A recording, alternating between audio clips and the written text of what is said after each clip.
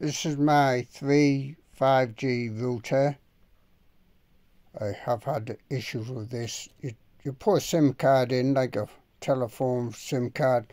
Now, I have been informed by somebody that you can only use a a data-only SIM card, and I have had issues with this. Well, depending where I put it, these signal lights come on.